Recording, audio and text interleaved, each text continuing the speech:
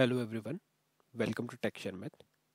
In this session, we will discuss about another scenario for prepare and execute a statement, where we will discuss how we can use prepare and execute statement in order to read data from file dynamically.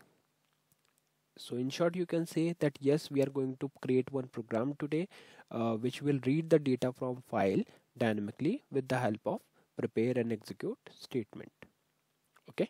So before we discuss the program or the example, let me show you first the data on which we are going to process this operation.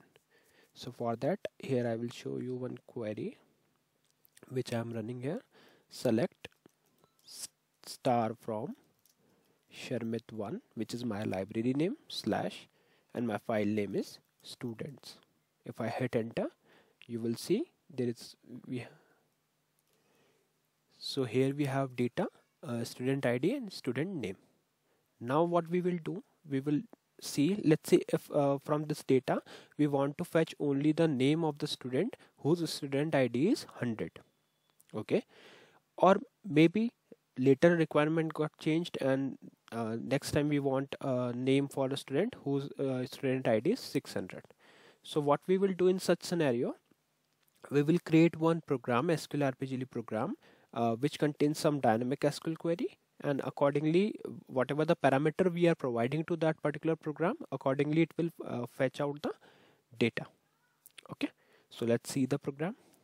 So here what we are doing in this program, firstly I have declared this PI, DCL PI. This is just for receiving the parameter for statement 5 program. My program name is statement 5. Here I am taking one parameter, input parameter, which is p underscore student ID. So p underscore is representing the input parameter, and the type of this parameter is character of length 5.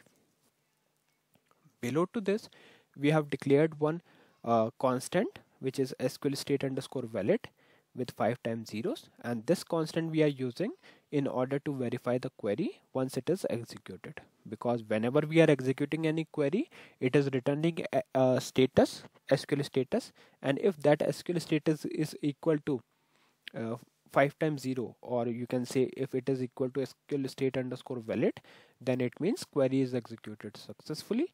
Otherwise we will take the corrective measures, like we can show some generic message, and we can show like we can show the SQL state so that developer can change the logic or the query as per the need.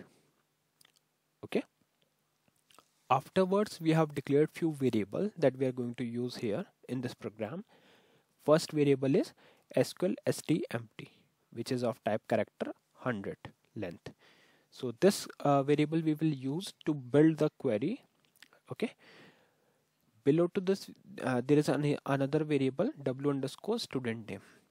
This variable we will use to retrieve the data, like to store the data which we are retrieving from the query, and the length of this variable is varchar 255.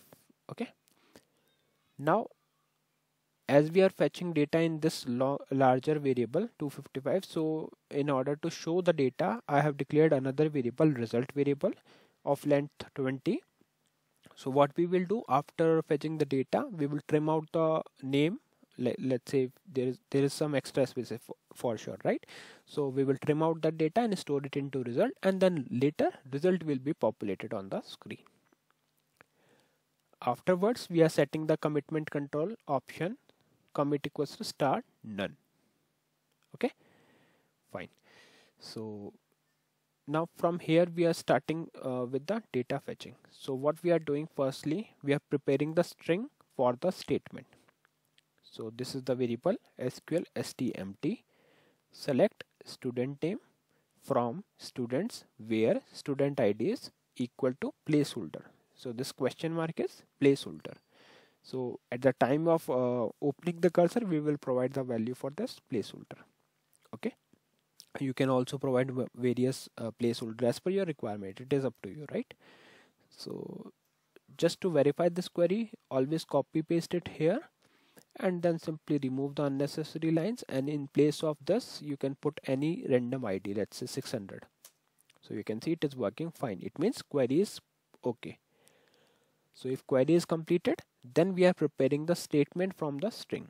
So here I'm executing SQL to prepare stmt1 from SQL stmt. Okay, this is our string.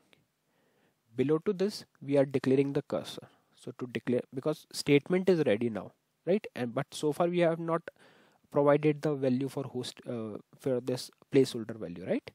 But usually, like in previous session, what we were doing, we created the statement, then after that we are just executing it. But right now we are declaring cursor for this statement. So just write exec SQL declare student data, which is my cursor name, and this keyword cursor for stmt1.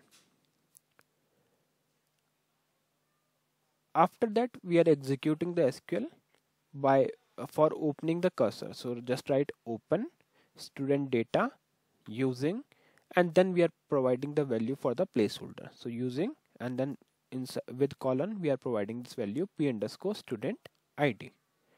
So what it will do, it will replace the question mark, this placeholder value, with p underscore student id. Now cursor is opened. After that we are just executing SQL in order to fetch the data from cursor into host variable w underscore student name. So fetching student data into w underscore student name. After that we will just do the basic validation. So here I'm checking for the SQL state.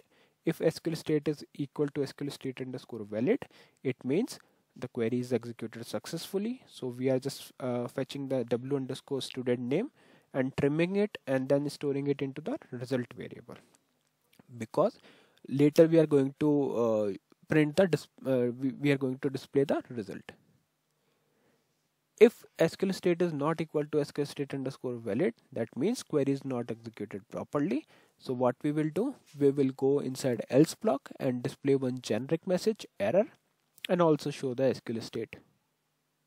Okay, so it is up to you, like if you want to go and write down the basic validations, like if end of file occur 2000 is returned from the query, so you can accordingly define the message, like if SQL state equal to 2000, then print then use display command in order to show the message end of file occurred. Okay, but for now just I'm considering only two portion.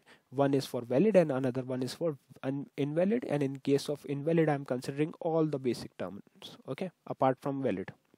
So I just put this generic message with the SQL state so that user can get to know, yes, this is the SQL state, so this is the error, and accordingly he can take the corrective measures. Below to this everything is done, like we have fetched the data, then we are closing the cursor and setting the INLR to star on. Okay, so this is the end of the program. So let's quickly compile it and call it. So if I call it directly, you will see that it return error. Calling directly, it is giving error, pointer or parameter error. Why? Because we have declared DCL PI, right, but we are not providing any value to it. So it is expecting some input value. So for that, write C, press F4. Here you can provide any valid value. So I'm providing it 600. Okay, 600 and hitting enter. Once I hit enter, press F10, F10 again, you will see it prints this value, Sharmit. So let's verify whether it is the correct value or not. For ID 600, it is correct, right? All right. So similarly, if I change the value, because we have prepared the dynamic SQL query, right? So for that, what we will do, let me show you that. Here what we will do, we will simply change this value to any random value 550.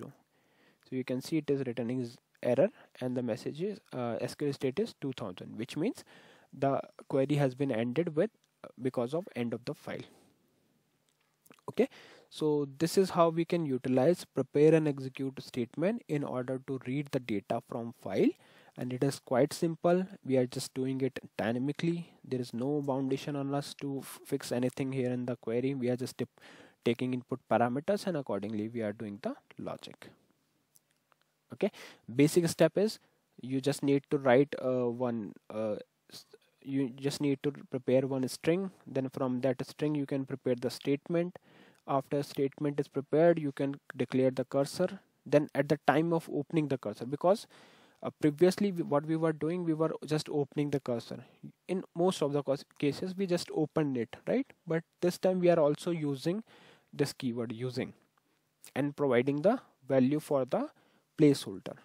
Okay, so value is provided. After that we are just executing the SQL to fetch the data into the host variable, and then we are doing the basic validation. If SQL state is equal to SQL state underscore valid, we are displaying the result. Else we are we are displaying the result. In else condition we are just showing the error and then closing the cursor. So this is how we can easily utilize prepare and execute a statement in order to read the data from the file. And if you want to fetch multiple data, then in that case maybe you can use the data section according to your condition, and then you can fetch the data. So yeah, that's all for this session. I hope it is clear to all of you. In the next session we will discuss few more things. So thank you for watching Tech Sharmit.